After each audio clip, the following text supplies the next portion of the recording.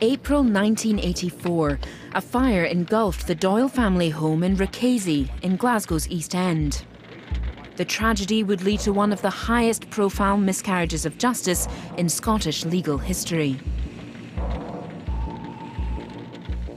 What happened was somebody went up to I think it was the third floor flat, and they poured petrol or some sort of accelerant onto the doorstep of the flat.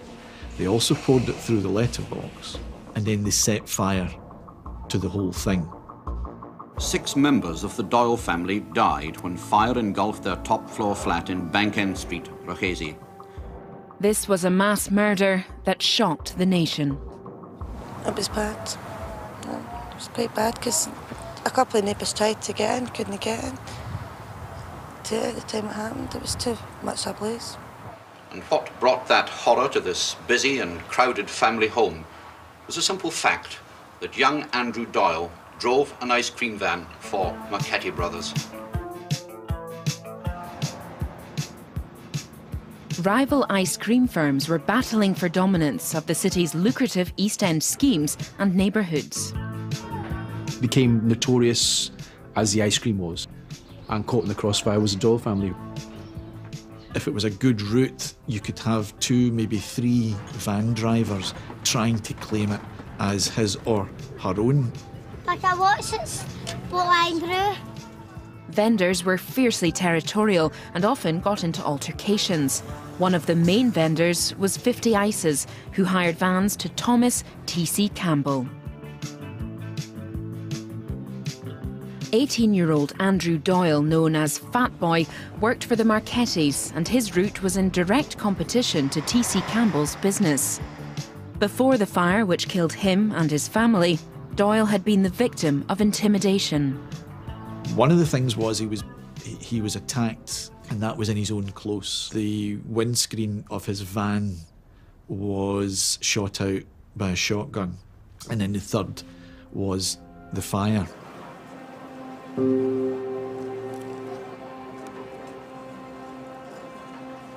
The police were under incredible pressure from the public and politicians in order to get arrests. Thomas Campbell and another suspect, Joe Steele, were arrested for the Doyle murders. In Thomas Campbell's case, there was 3 pillars to the evidence against him. One was the evidence of William Love. William Love was a local man who had told police he'd overheard Campbell and Steele in a local pub say they were going to burn Fat Boy's door. The second bit was a map that was found in his house in which Bank End Street, which was the scene of the fire, was circled. The third bit of evidence used against Thomas Campbell was an alleged statement after caution when he was arrested at home, in which he was reported as saying, "I only wanted the van windows shot out. The fire at Fat Boy's was a frightener which went too far." Joe Steele was also alleged to have made incriminating comments to the police. The first one was, "I thought you'd have been here before now," and the second one was, "I'm no the one that lit the match." 2 men have been sentenced to life imprisonment for murdering a family of 6 in what became known as Glasgow's Ice Cream War. Campbell and Steele protested their innocence and campaigned tirelessly for their release. They weren't perfect. They weren't angels, and they admitted that themselves. But they weren't what they were painted. After 9 years and 1 failed appeal, they were no closer to release. In 1993, Campbell started making a video diary that he released to the press. A serious miscarriage of justice has been committed, and in order to hide it, it has become necessary to commit a new offence every day against sound sense and equity. From the condemnation of an innocent man flows the acquittal of a guilty man. Emil Zola. This wasn't the only form of protest. Over the years, Campbell wrote letters to MPs and staged a series of hunger strikes.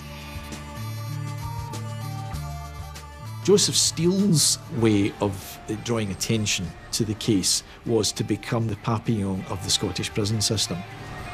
In 1993, Joe Steele staged a series of escapes from prison, including climbing up a surveillance tower outside Barlinnie in Glasgow. Are you going to come down, or what are you going to do? You stay up there for as long as it takes. Okay. We want the truth to come out, but nobody's want to bring it out. They're hiding it. Well, we done that petition, and there was only 2 people refused to sign it, and one was a taxi that Joseph had bumped and didn't pay. The guy says, no, he owes me £7, I'm not paying it, I'm not signing his petition. Another one was a prison warden's wife, and she says, no, I can't sign that. 2 people, 83,000 refused to sign it. The fact that both men continually maintained their innocence went a long way in changing a lot of perceptions about these guys. At the very beginning, everybody in the schemes, Casey, Easterhouse, that knew Tommy Campbell, and knew Joe Steele, knew they were innocent, and they should be given a chance to prove it now.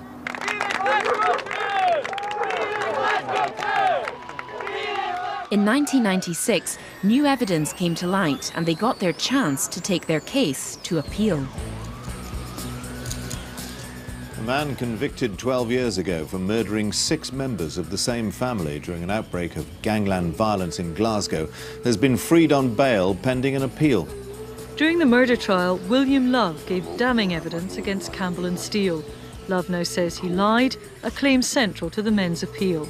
Thomas Campbell has been growing old in prison. More than 12 years so far for a horrific crime he's always said he didn't commit. Last week, Joe Steele was released on bail after his lawyers secured a sworn statement from William Love, the witness who now says he fabricated his evidence against the 2 men. They'll tell appeal judges that had the jury known what the prosecution did about Love, it would have cleared Campbell and Steele. He admitted that he didn't hear any conversation whatsoever, and he signed affidavits to that effect. He said that he did it in return for getting off on an armed robbery charge. With William Love now claiming he'd lied, many believed Campbell and Steele would win the appeal and were on the verge of securing justice. A Glasgow homecoming for Thomas Campbell. His supporters say their campaign will go on until his murder conviction is overturned. Thomas Campbell and Joseph Steele will be back at court here next year for their full appeal hearings. They believe they'll be able to show they were victims of a huge miscarriage of justice. 14 months later, the appeal hearing began. Thomas Campbell and Joseph Steele arrived at the Court of Criminal Appeal this morning for the decision which would end 13 years of campaigning. Both men were confident. But it could be all over today. It could well be, yes, I'm hopeful that it will be. Friends, family and supporters were confident. They gathered at the courthouse to await the verdict. Lord Cullen gave their majority decision.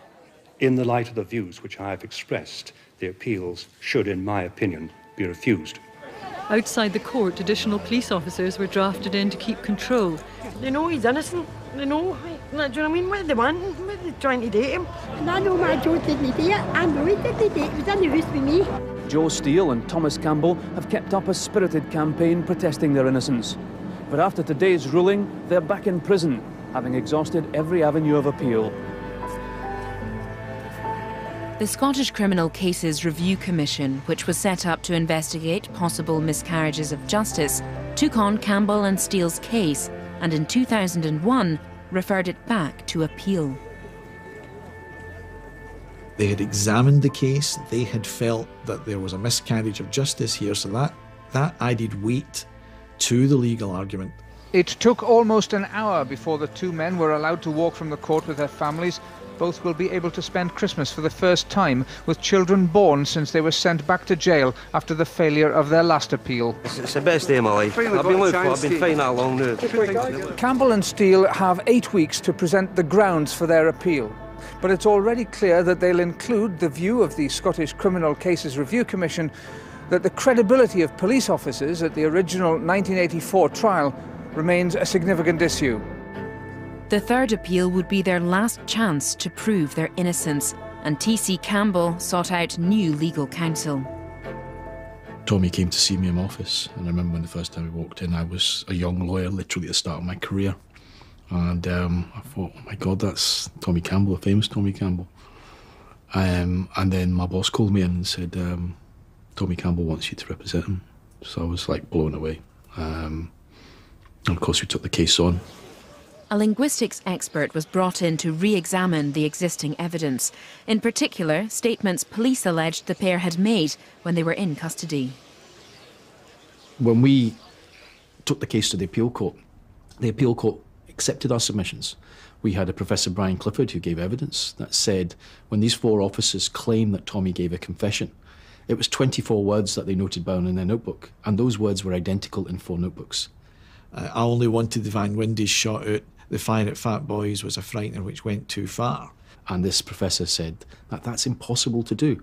Even if you were a trained actor, you would have a certain amount of recall, but immediately after the event, he said that maybe 1 or 2 would write it down exactly the same way, but not the number of police officers who were involved. Joe Steele's statement was also scrutinised. Then we come to, I'm no the one that lit the match. Now this was said in the back of a police car with 4 police officers in the car. 1 police officer admitted to writing it down at the time. So you had a police officer here, police officer there, 1 in the passenger seat and 1 in the driver's seat, and 1 police officer wrote that down. Turned out to be the one who was driving. The linguistics expert had cast out the last key piece of evidence against Campbell and Steele. Good evening. 16 years behind bars for a murder they didn't commit.